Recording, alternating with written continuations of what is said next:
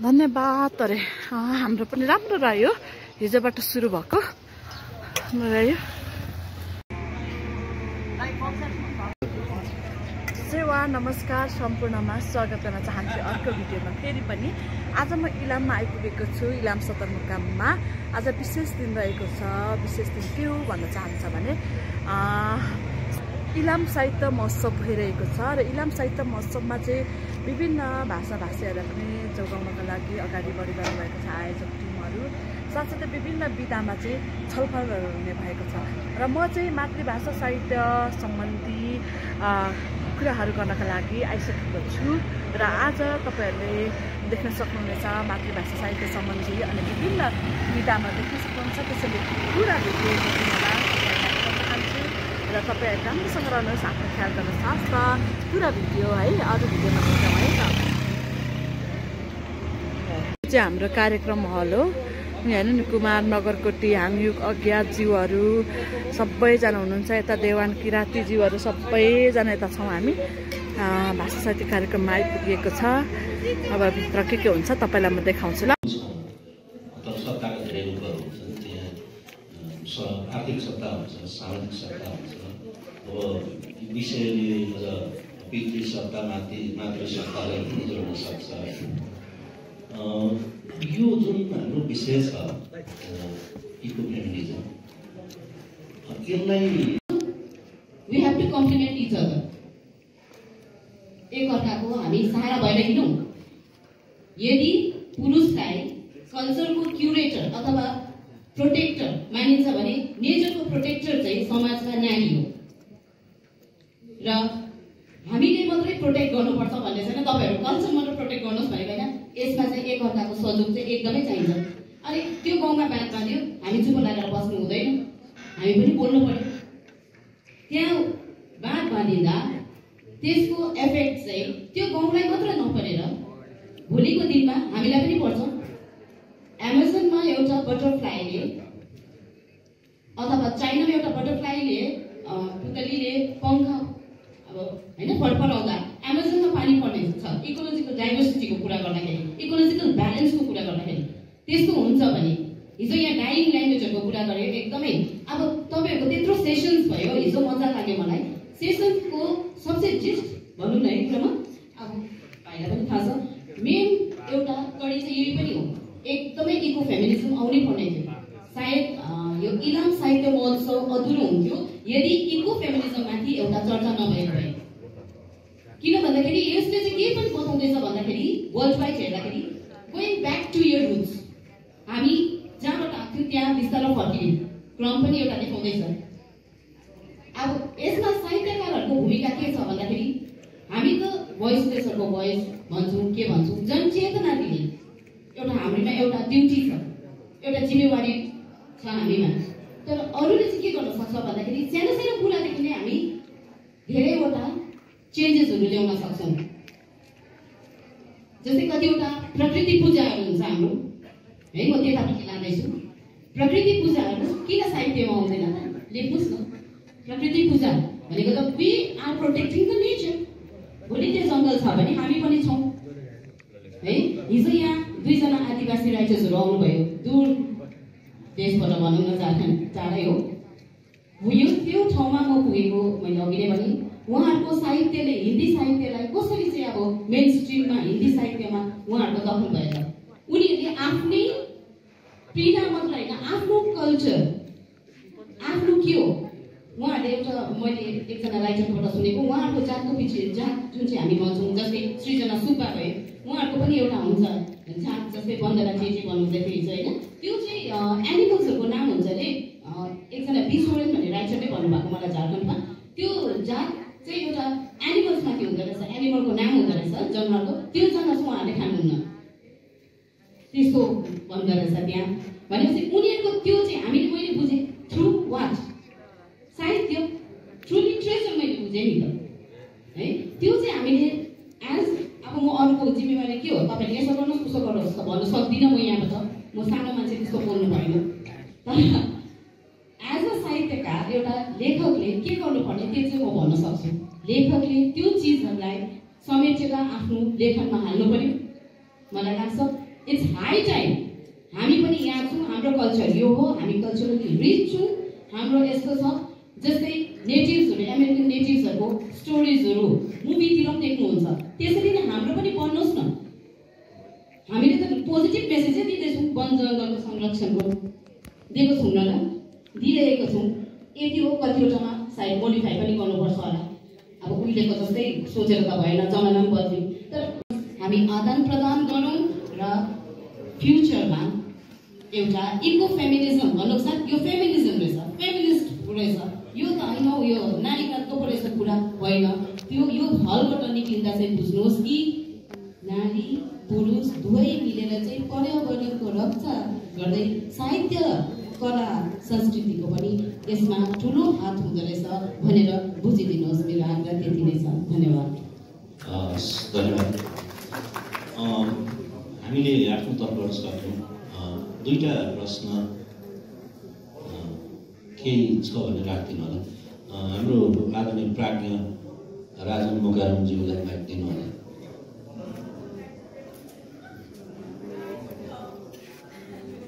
आज पाइयो, हिजो चाहिँ 3 चोटि हात माग्न पाइएको है।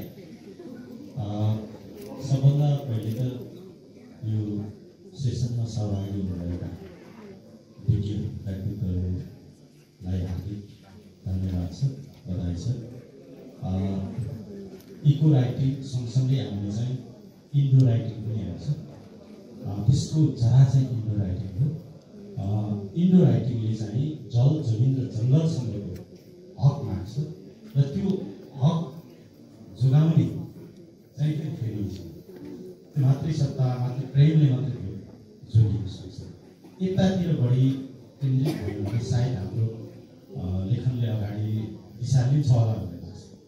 अब भन्नकै लागि भन्ने हो भने त आजभन्दा 10 वर्ष अगाडि बग्ने माई खोला र अहिले बगिरहेको माई खोला, यतिमा मात्रै इलामीहरूले चिन्ता गर्ने हो भने पनि धेरै कुरा हामी प्राप्त गर्न सकिहाल्छौँ। यति मेरो जिज्ञासा भयो। र अब प्रश्न चाहिँ कहाँनिर हो भन्दाखेरि भनेको जसले जल जमिन र जङ्गललाई म जोगाउँछु भनेर भनिरहेको छ, आवाज उठाइरहेको छ, उनीहरूलाई चाहिँ सामुदायिक वन उपभोक्ता समितिको नाममा चुनाव गरेर बहुसङ्ख्यकहरूले नेतृत्व गर्दै त्यो जल र जमिनको अधिकारवालाहरूलाई चाहिँ वञ्चित गरिरहेको छ। यसबारेमा चाहिँ यहाँहरूले के भन्नुहुन्छ? यति मात्रै हो प्रश्न। Thank you.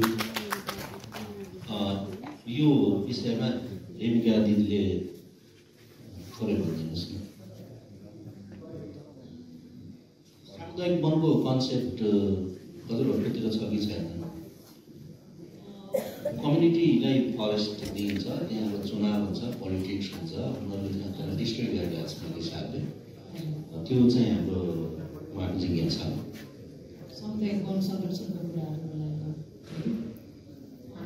जसले चाहिँ सुरक्षा अधिकार पाएका छन् भन्ने कुरा हाम्रोतिर चाहिँ हाम्रोतिर पनि त्यस्तो छ। उनीहरूलाई नै उच्छेद गरिरहेका छन् भन्ने पनि र हाम्रो पनि त एक समस्या यही हामीले उठाइराखेका कुरा कि हामीलाई हाम्रो जमिनसँग नै हामीलाई सुन्दर प्रोटेक्ट नगरेर हामी जहाँ छौँ जस्तै छौँ, जुन अवस्थामा छौँ त्यसरी नै हामीलाई सम्बोधन गरौँ। हामीलाई हाम्रो जमिनसँग हाम्रो परिचयसँग हामीलाई विच्छेद हुँदैन र यस्तै प्रकारले उच्छेदन अनि माइग्रेसनको कुरा पनि आउँछ अनि त्यसपछि आयो किनभने कन्सर्नलाइजेसनको कुरा अनि हामी यो सबैलाई मेटाउँछौँ। यो एउटा दुःखद कुरा हो सर। हामी यसमा धेरै लामो कुरा गर्छौँ होला र अब बिजुलीको गाडो छोड्दैछ, यस कारणले गर्दा चाहिँ मलाई माफ गर्नु।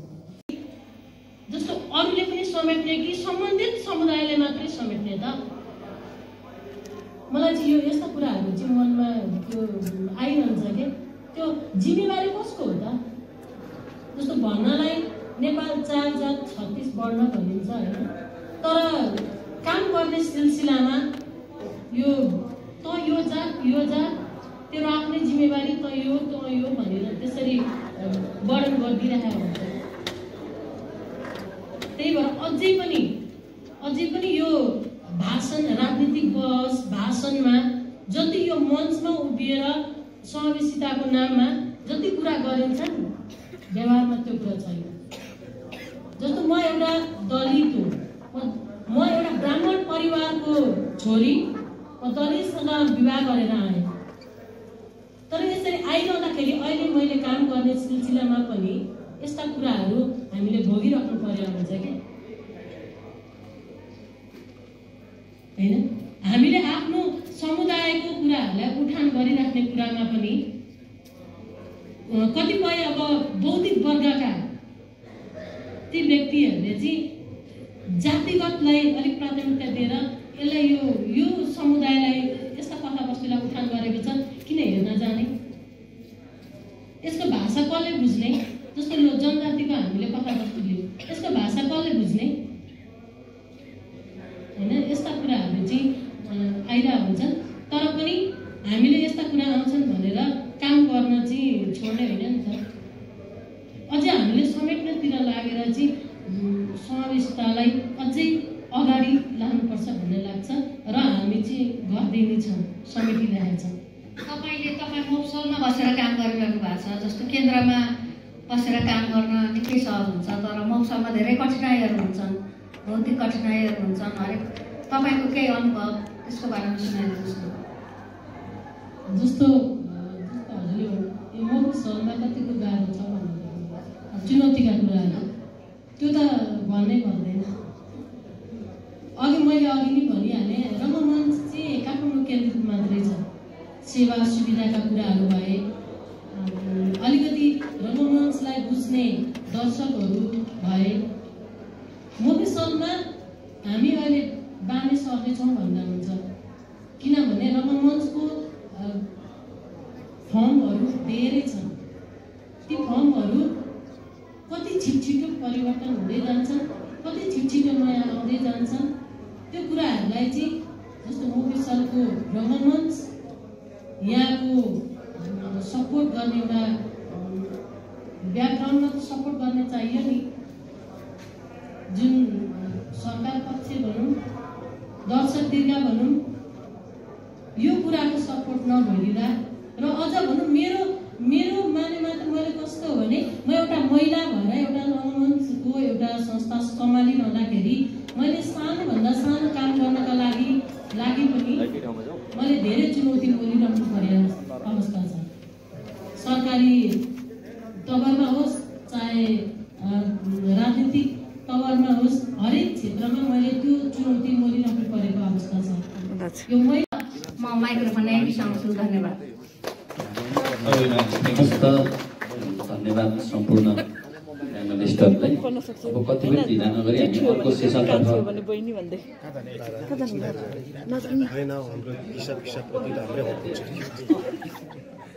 यो तपाईँहरूले अहिले खाइराख्नु भएको चियाको कप पनि तपाईँहरूलाई हाम्रो तर्फबाट मायाको चिनो हो र यो अगाडि राखेको चियाको प्याकेट पनि हाम्रो तर्फबाट चिनो हो यो। र यति भन्दै अब अर्को सेसनतर्फ म लाग्न चाहन्छु। अबको सेसन छ नेपालको पर्यटनमा पूर्वेली भाषा भन्ने शीर्षक। यो सेसनमा वक्ताको रूपमा हुनुहुन्छ कल्पना महर्जन, उहाँ ललितपुरबाट आउनु भएको छ र उहाँ चाहिँ इलाम नगरपालिका इलामको पर्यटन सद्भावना दूत पनि हुनुहुन्छ। उहाँलाई अगाडि निम्त्याउन चाहे। त्यसै गरी कृष्ण शाह हुनुहुन्छ, उहाँ इलामकै हुनुहुन्छ र यसलाई सहजीकरण गर्दै हुनुहुन्छ विराट अनुभवले, उहाँ काठमाडौँबाट हुनुहुन्छ। र यो सेसनको लागि विराट अनुभवलाई म अब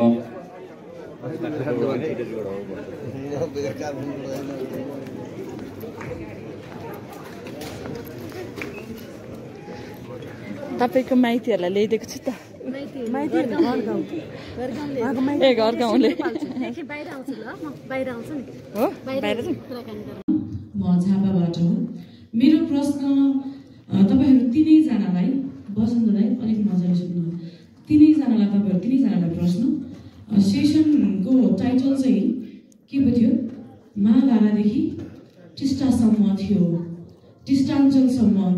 अनि हामी चाहिँ महाभारत र सुदेनजीको किताबसम्म मात्रै गयौँ। त्यसपछि यो चाहिँ किताबको विमर्श भयो। होइन सहजीकरण गरिरहनु हुने सहजकर्तालाई उहाँले त्यसरी तयारी गर्नुभयो कि तपाईँहरूले सल्लाह यसै मात्र गरौँ भनेर गर्नुभयो कि बा हामीलाई पो प्रायोरिट गरे हो यो चाहिँ यो सेसनको टाइटल अनुसारको बहस भयो जस्तो मलाई लाग्दैन। तपाईँहरू तीनजनालाई लाग्छ के हो मेरो प्रश्न? धन्यवाद।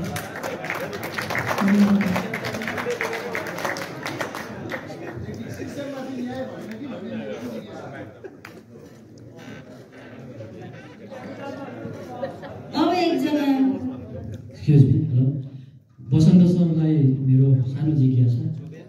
महाभारत शब्द चाहिँ मैले कहिल्यै नसुनेको है, अनि यो उपन्यासको नाम भएर आयो र यो महाभारतको केही सम्बन्ध छ कि कुनै टेक्स्टहरूमा यो महाभारत उल्लेख छ कि होइन? यो स्रोत चाहिँ कहाँदेखि हो र विशेष गरेर चाहिँ महाभारत र महाभारतको केही सम्बन्ध छ भने?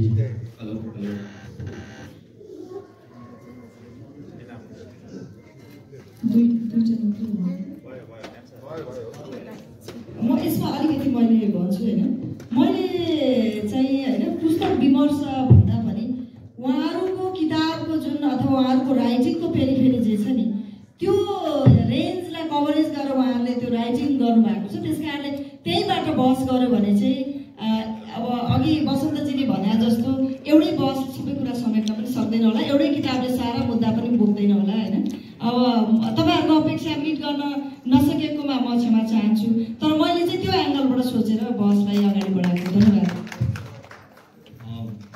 मैले जो मागिसकेपछि त सकिएको भनेको, किनभने त्यो जुन प्रश्नहरू उठाएको त्यस अनुसारै जवाबहरू निर्धारित भए। उहाँले भन्नुभएको, ज्ञानेन्द्रजीले भन्नुभएकोमा चाहिँ महाभारत चाहिँ सामान्य अर्थमा चाहिँ यो किराँतीहरूबाट अथवा राईहरूबाट आएको शब्द हो। त्यो रेन्ज जहाँ हामीले हुर्क्यौँ त्यो चाहिँ महाभारत भन्थ्यो पहिल्यै। तर मलाई के लाग्यो भने महाभारत सबैको मुखमा छ महाभारत, तर औपचारिक ल्याङ्ग्वेजमा चाहिँ कहीँ पनि छैन, औपचारिक नलेजमा चाहिँ कहीँ पनि छैन भने चाहिँ यसलाई एक्नोलेज गरौँ भनेको। अर्को चाहिँ कारण कतिपय कथा महाभारत जो हामीले सुनेको कथाहरू छ त्योसँग मिल्ने टाइपको, तर त्यसको फेरि मिल्ने जस्तो पनि तर नमिल्ने पनि। फेरि किराँतीहरूको आफ्नै खालको अर्थहरू पनि मिल्ने खालको। जस्तै एउटा ढुङ्गा छ, ठुलो ढुङ्गा छ भने त्यसलाई छेत्री बाहुनले एउटा तरिकाले बुझ्छ, यता किराँत कम्युनिटीले अर्को तरिकाले बुझ्छ, तर लगभग त्यसका सारहरू चाहिँ उस्तै अनेक खालको जस्तो भएर पनि लाग्यो।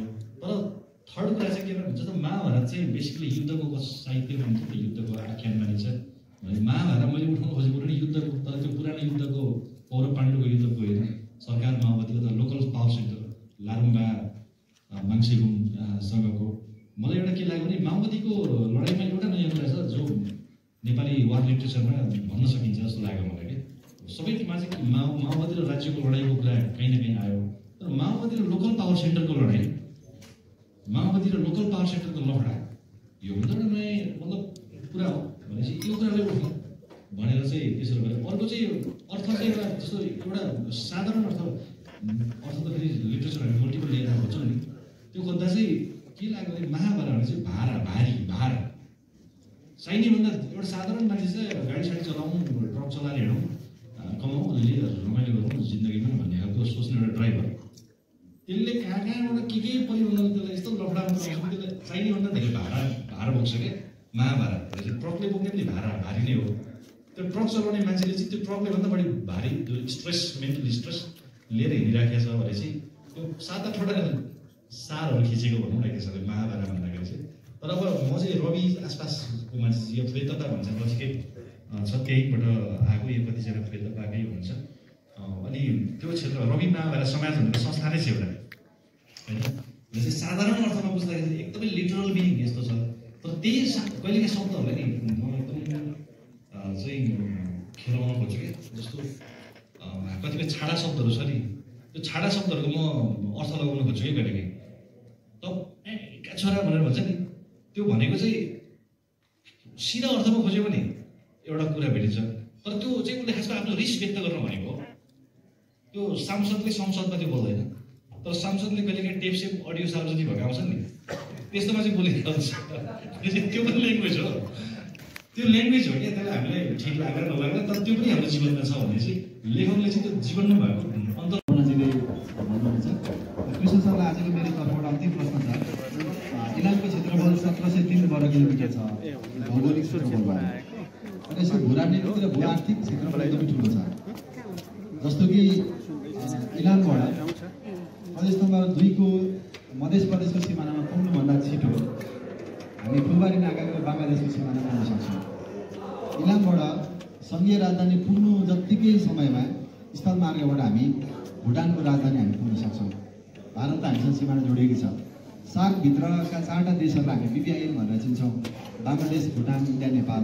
यो इलामले र हाम्रो प्रदेशले यो BBIN रिजनमा हामी पर्यटकहरू तान्न किन सकिरहेको छैनौँ, किन सकिरहेको छ सर? तपाईँ नै परेको छैन माथि माथि भएकै चिजलाई प्रवर्धन गर्नलाई सङ्गठित हिसाबबाट प्रवर्धन गर्ने त्यसलाई पेसागत टच दिनु पर्यो। प्रोफेसनल टच भन्छौँ हामी। त्यो प्रोफेसनलिजम चाहिँ नहालिकन त्यतिकै मान्छे बोलाएको कोही पनि आउँदैन र इन्डिभिजुअल मान्छेलाई बोलाउने पनि होइन। इन्डिभिजुअल मान्छेलाई बोलाउने यदि हो भनेदेखि हामीले सेलिब्रिटीहरूलाई बोलाउँ सेलिब्रिटी नगरपालिकाले लन्डनको मेयरलाई बोलाउँ होइन, साथीले साथीलाई बोलाउँ। देशभरि एकपल्ट हामीले अभियान पनि गर्थ्यौँ ग्लोबल इलामेरी